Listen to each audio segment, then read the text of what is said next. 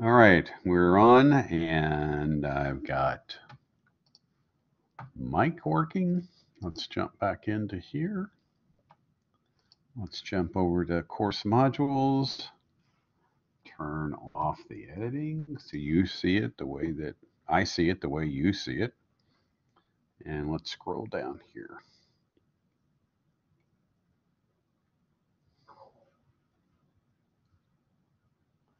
And we're looking at understanding by design. Let's pop back over here.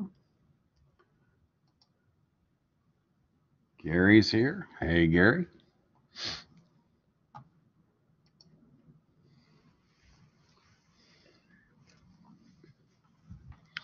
Got a few more minutes and then we'll get started.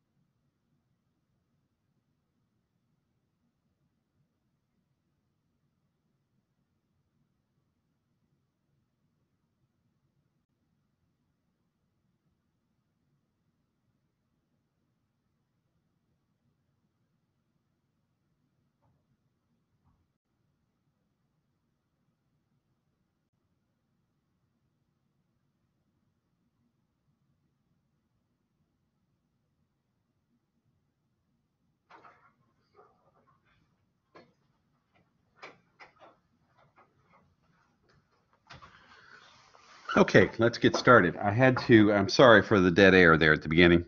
I had to make sure that we had this room. I've had people walk in on me on this class, and it's like, hello. So I want to make sure we were in this room for a while. Gary, it looks like it's just you and me, buddy.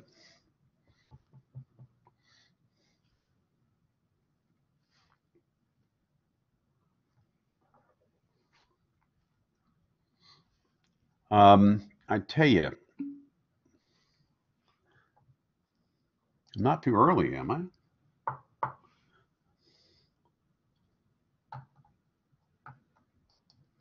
We did all agree on 4:30, didn't we?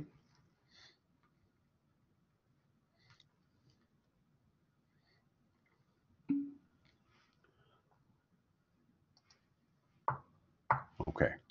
Well, let's just dive into it. We don't have a lot to do tonight. I just want to, first of all, I want to apologize. I don't think I did a very good job last week of explaining understanding by design. So I hope what I was thinking of doing tonight was to go through the assignment, and that way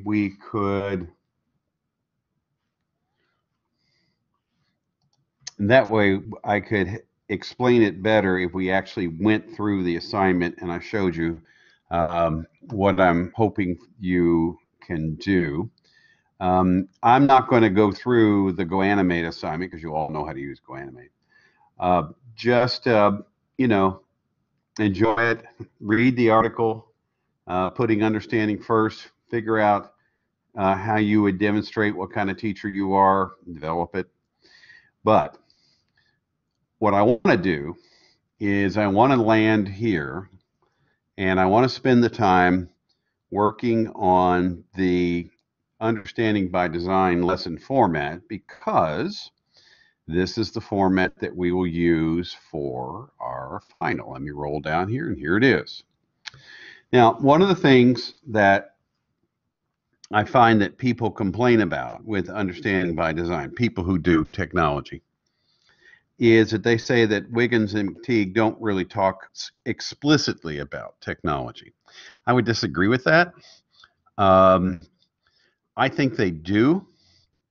There is an understanding that they have about how things work in classrooms. And so that's why, if you look here at this format, that this is their format, by the way, not Steve's format, you'll see that I did add the parentheses of the technology may be embedded here. I want to stress to you, as you think about designing this thing, this 5-lesson mini unit, that the technology may be embedded here doesn't mean you have to put it in there. You figure out in which one of these areas would technology fit, and then put that in there. So let's go back up here, because the other thing I have to show you is how you do the other piece. It says here, to demonstrate our understanding, let's apply our understanding by making a UBD lesson storyboard that reflects a lesson topic standard you teach. And we're going to use this website called StoryboardThat. Now, the way this will work, and I guess there's no other way to do it except just to dive right in. So I'm going to go ahead and click on the link here. And for some reason, I can't get it to open in a new window. So I'm going to just click there, which will do the same thing. And here we are. And so Rebecca's done a really nice job here of putting all this information in, as well as the links out to StoryboardThat. So I'm going to show you how to do it. You don't need to worry about getting, a teacher thing and all that. You don't have to do any of that. So just hang in here with me. So let's look, though, at the stages of understanding by design. We look at what are the identify the desired results. Can't start the journey unless you know where you're going. Very straightforward. Then you want to determine what are we going to take as evidence that kids understand what it is we're trying to do. And that all that understanding should have transference, be applied. I said that enough last week. I hope you realize what I meant. Transfer, applied, same thing. And then finally, create the learning plans. In other words, figure out what it is that they're actually going to do. Okay, so if we scroll down through here, she does a really nice job of talking about how we do this. And the first part is we establish goals. Where are we going? We construct understandings. What are they going to do? We write the essential question, which is not a question that has a easy answer. Well, easy answer is a wrong way to describe it, but an answer that can be found just by simply either looking it up or regurgitating. You have to think. You have to expand. And then the last two pieces you do is students will know and students will be able to. In other words, students will be able to do something based upon what they know. That's the transference piece, 4 and 5. Straight up simple. So if you look at, this is where you come in. Here's the UBD template stage 1 that this person has created for us in this application called StoryboardThat. Now I'm going to walk through it and show you how to do it. I'll come back to this, and then we'll go through the other 2 stages. So I'm going to click on this link that says customize the storyboard, and it's going to ask me to log in. Everybody is logging in the same way, just like we log in when we do infographic. Well, go animate, when we use those kind of tools. So I'm going to say I already have an account, thanks. I'm going to log in. And my account is, this is a little bit different, the SBSwan02, but I don't need to use the at Louisville.edu thing. Okay, so it's just SBSwan02, and then I'm going to do ULIT, ULIT 241. You know, I don't think I typed that right. Let me try it again. ULIT 241. Okay, now I'm going to log in. Now when I do that, it takes me to her template that she created. Realizing though, each one of you is going to come in, even though you're coming in as Steve, you want to create this thing for your own particular goals, okay? So if we look up here, what it says is establish goals. Now, she has on her little blackboard this little picture thing that she's created. She's got on the blackboard workshop, writing and SMART goal. I can go and double click on that and I can change that. Okay.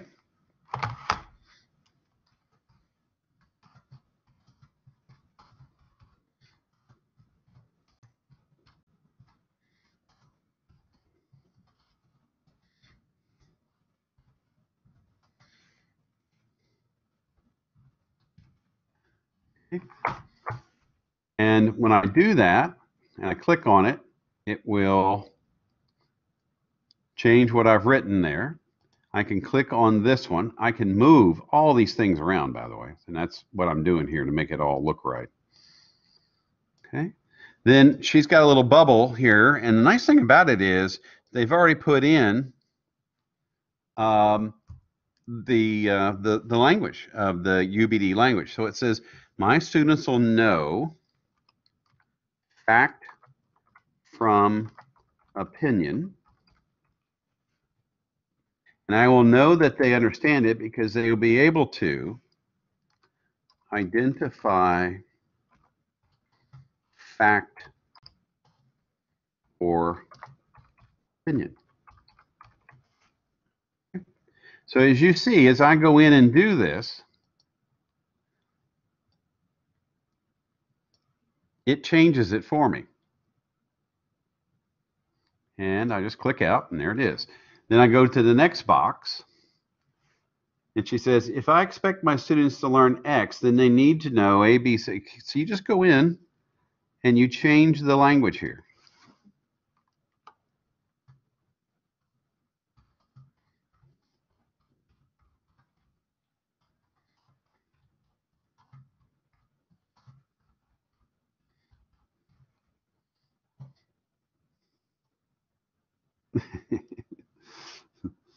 Okay, let's fix that. My grammar is popping in and going crazy. What's wrong with discriminate? Did I spell it wrong? Yes, okay. Discriminate between fact and fiction. They need to know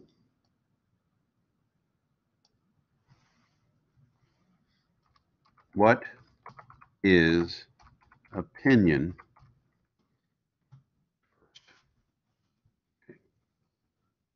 As you see, it changes it as I go along. Now, you can just go through and follow these prompts. If you want to play around with the look of the thing, feel free. It's very easy to work with. You just go in, see this whole background can be easily changed into whatever you want it to be just by dragging things in. It's just not hard to do. And as you can see, then what I can do is highlight and I can delete it out.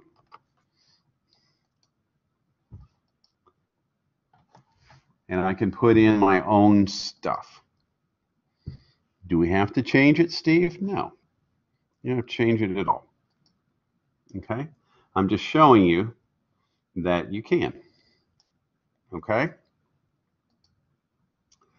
If I expect my students to learn to demonstrate between fact and opinion, then they need to understand what is opinion. Now that I need to pull that out a little bit so it shows up better. Okay. And then I can go over here to the last one. The essential question. So the essential question here, I may have to totally do this one totally.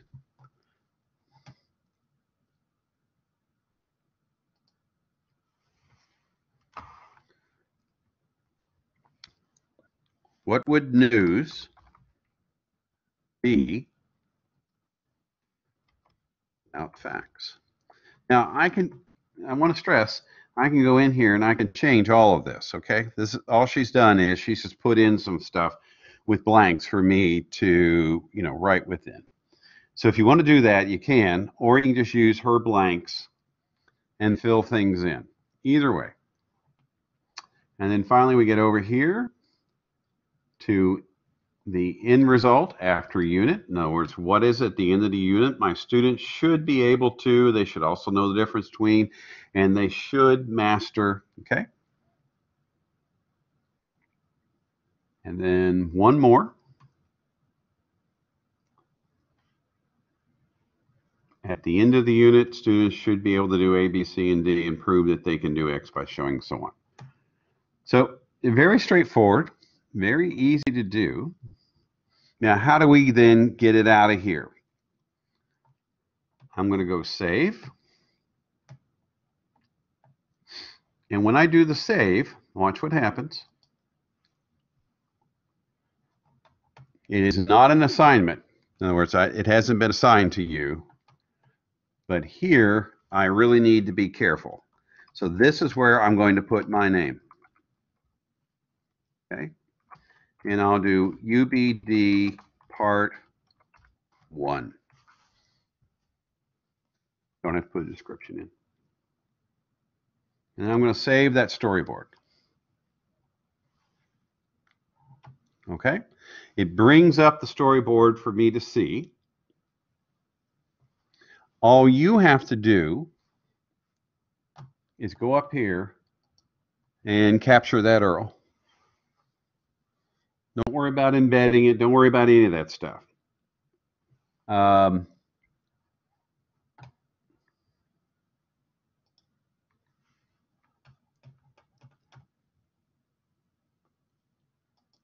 If I go and make it public, and if I hit the embed, you see it'll let me do it. And that's fine, but it's also just as easy to come up here and go bam. Okay? Now, how many of these are you going to need? Look, by the way, he spelled his name wrong. That's easy enough to fix.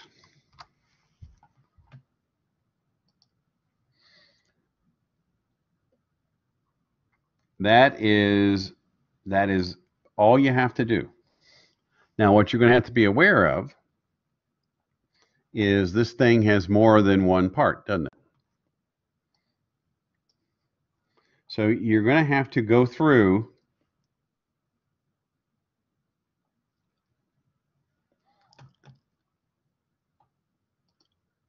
and do each one of the parts. So here I am. I'm back to where we started. Identify desired results or outcomes. Now I'm going to stop here because now you've seen how the purpose of it and how it works. So now let's slow down and talk about it again within the bigger framework of understanding by design. So what we're looking for here to do in stage one, and this is kind of like where I come from. I think that what we should do is we should think about what is the essential question. Then we should think about, I'm getting ready to start this journey, where am I going? And that's to establish the goal. I need to be able to identify what I think are the understandings that kids are going to need. And then I can then identify students will know and students will do. Okay? Scroll down. And as you can see, she even goes through and puts this in place. This is right out of the UBD workbook, by the way. There is another one, and it's right here. So stage 2 is to come up with your performance task and other evidence if you want to have it. Did you hear what I just said? Again, what am I going to do? Customize it. Now on this one, she does a nice job here, again, giving you sort of a place to do things. But this is going to be where you probably want to do a little bit more, well, do a little bit more where you address some of the issues here. So like, let's go up here. See, so like we've got this kid who's doing a basketball, and his performance task is to demonstrate skill by performing or producing something, and it says, example, make a 3-point shot. Well, if I go ahead and keep it there, you know, I can just wipe that out, and I can say this is what the kid's going to do, but it doesn't go along with my picture. So you might want to play with the picture, okay? And again, I can go in and I can do a very simple getting rid of things. I can do an edit a scene. And I can, you know, change up how I want it to look like. What does it say? I can do it at nighttime. Well, okay, fine. Okay, so I'll update that. Or, like I did before, I can go up here and grab something else that I would rather use. And I can bring it in and get rid of the other one.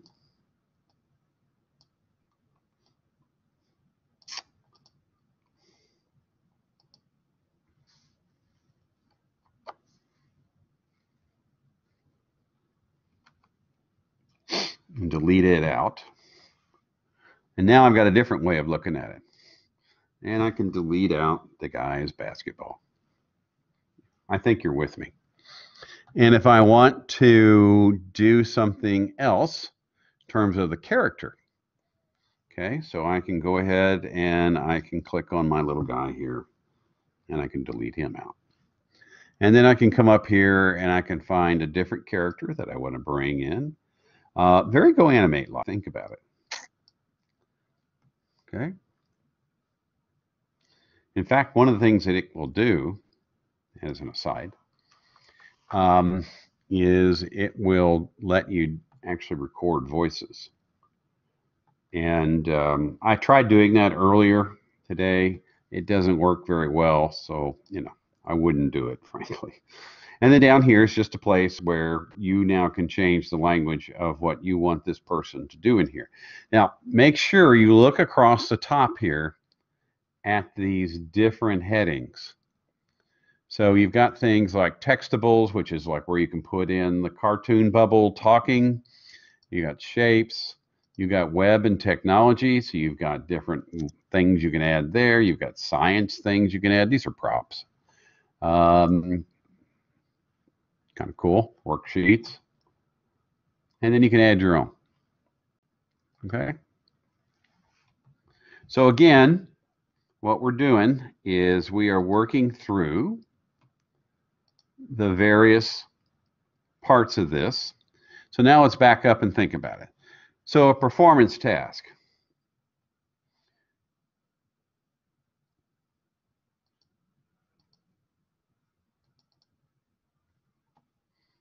So if I go in here and double click on my writing, I can come in here. The performance task asks students to demonstrate a skill by performing or producing something. Students will analyze newspaper stories for opinion versus fact in the writing. Okay. Okay. So I might go up here and change this up. Find something that might be a little bit more germane to what I just wrote, but you get the idea.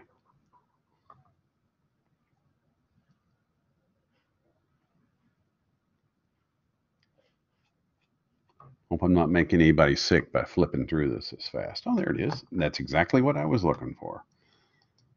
Okay.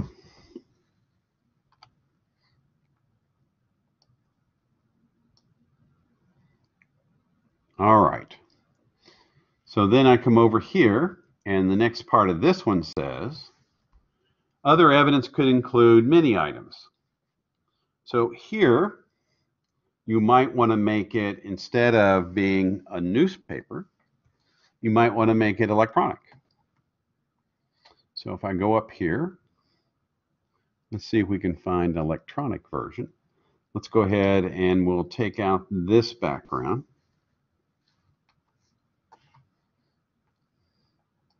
And I'll bring in, oh, that's a, let's see what that is. It's a grocery store. Okay, let's get rid of the grocery store. You get what I'm doing. And I'm going to put something in here then that will reflect me looking at this in a different way. And that's it. You know, that's essentially what you're trying to do here. So when you look then down here and it says, this is the task that students will analyze, you know, this is the task. Spelled newspaper wrong. I can fix that. Other evidence could include many other items. You could put one more over here. What do we do when we're done? We're going to save it. And then we're going to give it a title. Steve Swan. Part 2. Save the storyboard.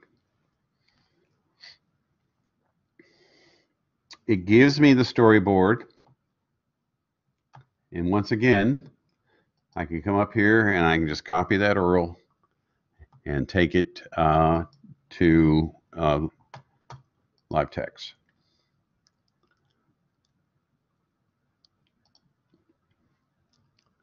I'm going to go back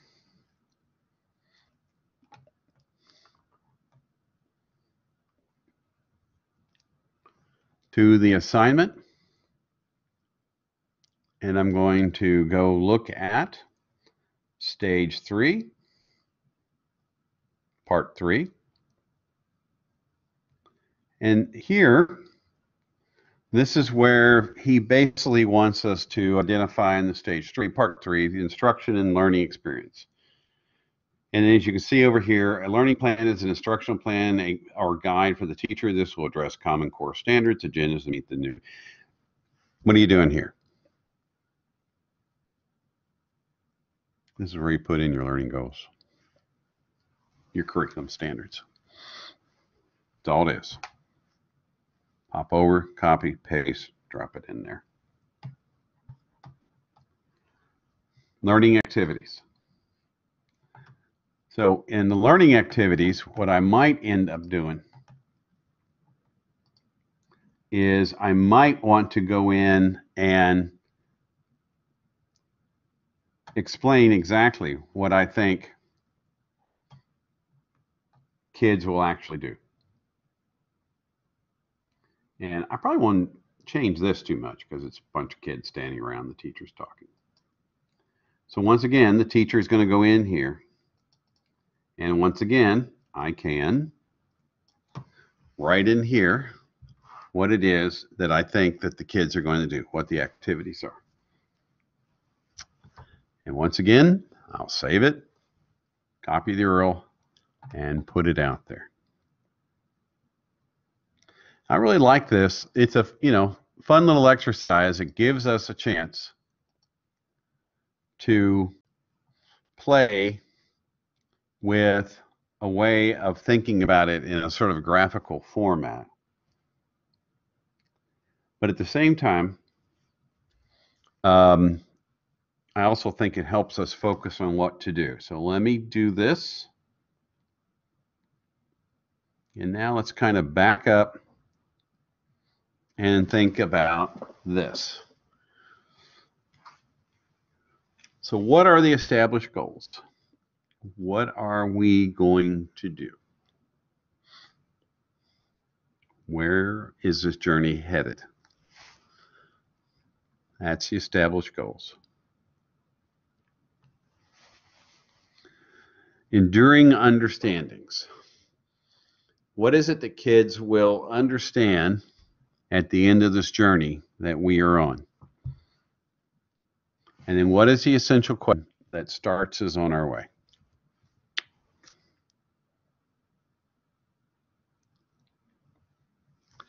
What are the things that students will know?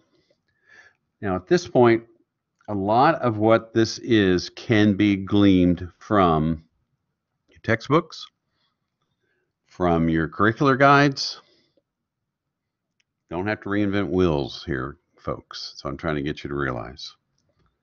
This should look like what you really have to do. It's that simple. And then over here where it says students will be able to.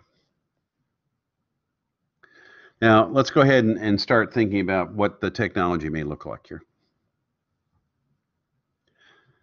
Students will know to use, let me do a math one. Students will know to use their Desmos calculator to understand or to solve for slope. They'll understand that that's what they should do. Students will be able to solve for slope. Boom, done, using a Desmos calculator. That's how technology fits, and that's how simple it is. One sentence. The performance task. Using a Desmos calculator, students will be able to solve for slope given 5 problems and apply their answers to real-world situations. Other evidence. Students can be given pictures and using measuring tools and a Desmos calculator could calculate slope from the images in the pictures.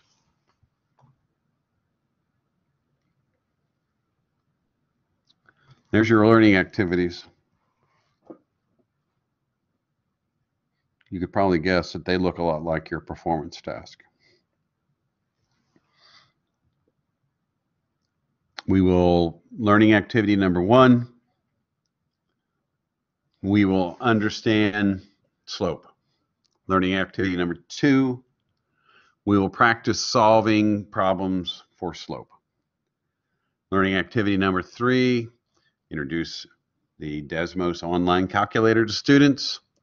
Learning activity number 4, show students how to use the Desmos calculator to solve for slope. Learning activity number 5, students will solve for slope in different problems. Learning activity number 6, students will apply their understanding of how to solve for slope into real world problems. Done. Okay. Now, I think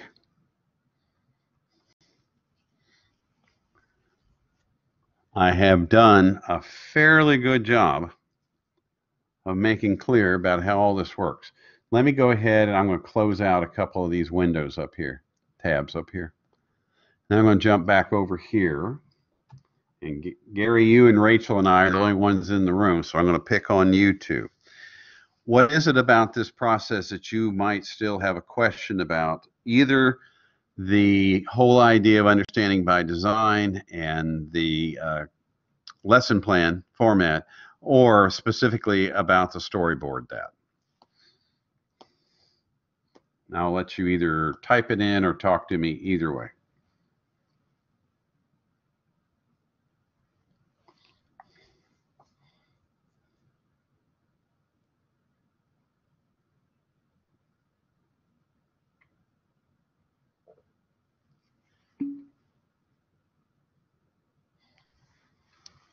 Okay. Do you want me to go through the process one more time with the StoryboardThat? You saw me having to go back and forth and back and forth and back and forth. And that's kind of due to the fact of how they've got it set up.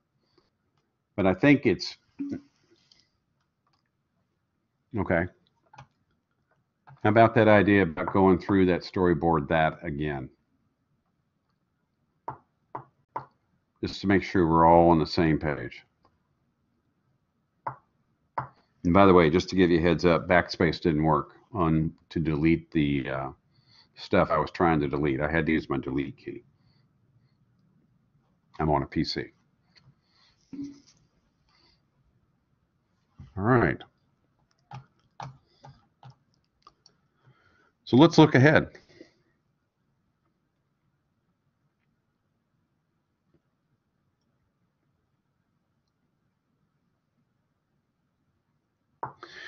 So the next time we get together, I'm going to back the truck up a little bit, and we're going to take a deep dive into universal design for learning. I think this is extremely important as a part of what we do.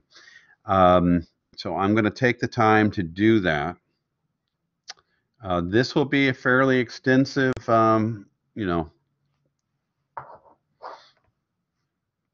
exploration of universal design for learning. It's something I find very important. It does not have a direct, in other words, if you look at the understanding by design, don't confuse these two. If you look at the understanding by design, there's nothing in that lesson plan that is a UDL box. Should be, but I'll show you where it can fit in there. This is where I think when you start looking at universal design for learning and understanding by design, this is where the technology piece can stand up and really be counted. Now, the other one that's down here, Module 4, this is nothing more than just a listing of all the different pedagogical tools that you can use for integrating technology into your instruction. And then, ladies and gentlemen, that's the final. As I said, we'll be done with this by Halloween. I know that I went through this tonight, and we went through it rapidly, but we already have spent an entire lesson last week listening to Grant, listening to Jay, and hearing the pieces here, and then talking about facets of understanding. Let me make sure that we get facets of understanding, because I think this is also still a sticking point that I didn't do a very good job.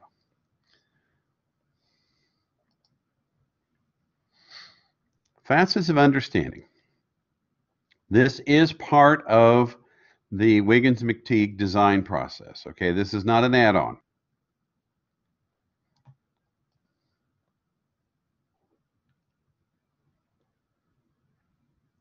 There is no hierarchy to facets of understanding. There is no hierarchy to facets of understanding. These are just ways that students can do demonstrations of understanding with transfer. That's all. Now, when we look at it through the lens of our technology bent, we can then start thinking about, so if I were using explanation as my facet of understanding, how could that be done using technology?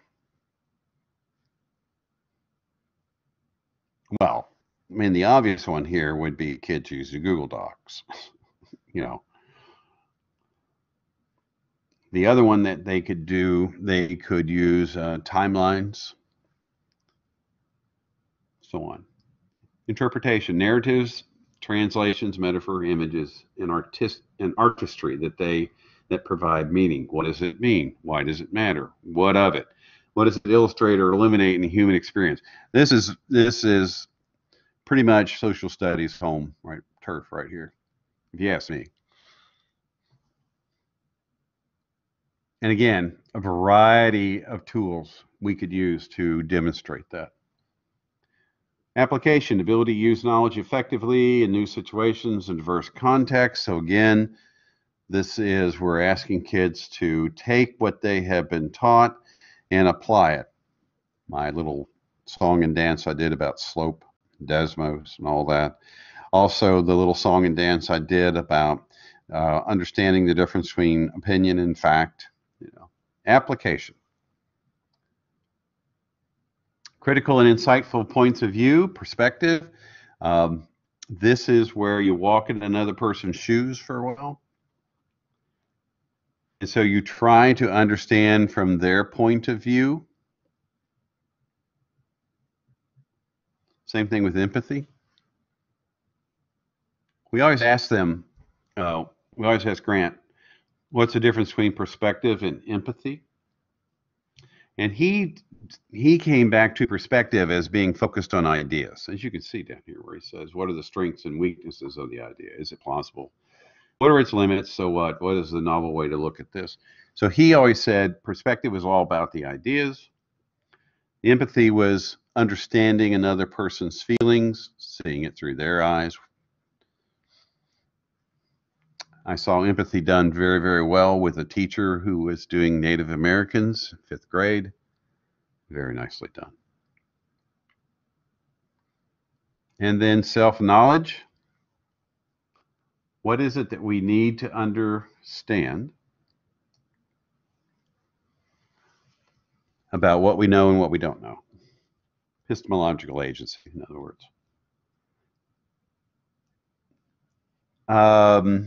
This is, I think, something that we see a lot in classes where we're trying to get kids to look at their own perspectives and their own ideas about the world. But it also could be kids talking about their understandings and perspectives on using mathematics to solve, their understanding of what they know and what they don't know about how to do that. And then, of course, there's lots of places where science plugs in, self-knowledge. So again, these are not hierarchical. One is not more important than the other. These are just their ideas about how we can look at understandings. And it's a way of then formulating understandings, task that kids can do as a part of the whole understanding by design process. Okay. And there's a good videos in here that go over that.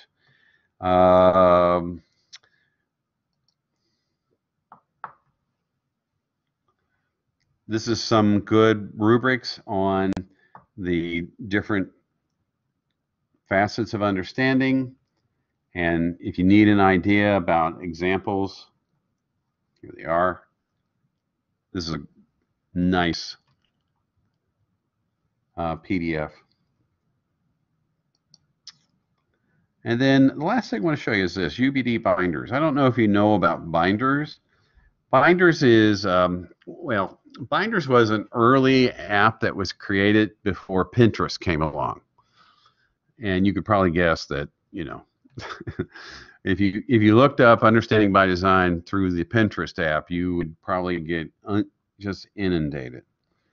But I left this one in place because there's an awful lot of nice information and tools in here that can help you as you think about what it is you're trying to do. When you're looking for the kind of activities that where technology can become a part of what you're doing in your lesson planning. So I kind of let these live, left them alone. A lot of these probably, you know, we've played with at some point in time. So I've left that out there for you to have access to. That's in the UBD binders down there.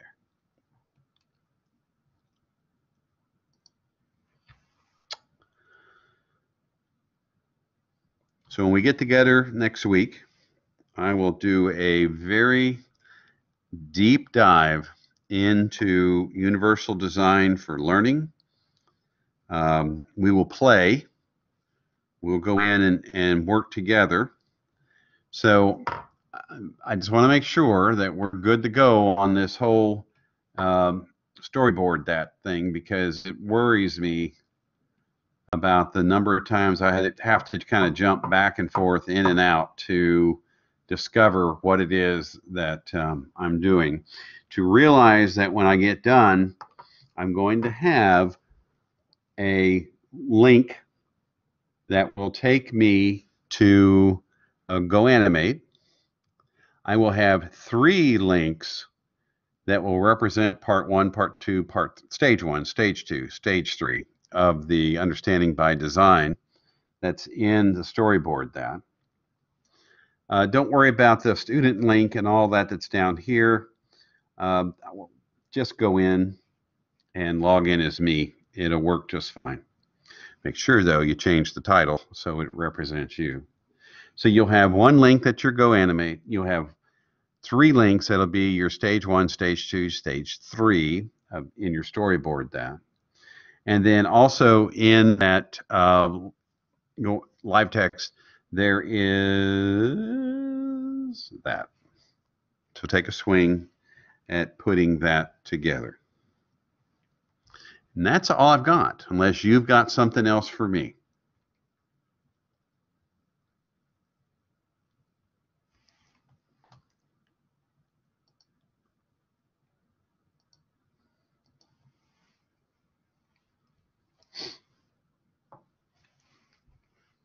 So I'm going to ask directly my 2 folks that are here,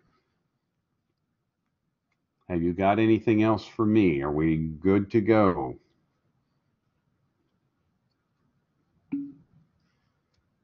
Good to go. Thank you, Rachel.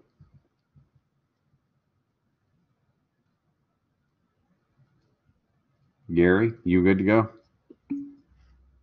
Okay. All right. You all know how to reach me, 502-457-2937. I don't think you'll complain too much about that we get done early tonight. We basically took 1 section and broke into 2.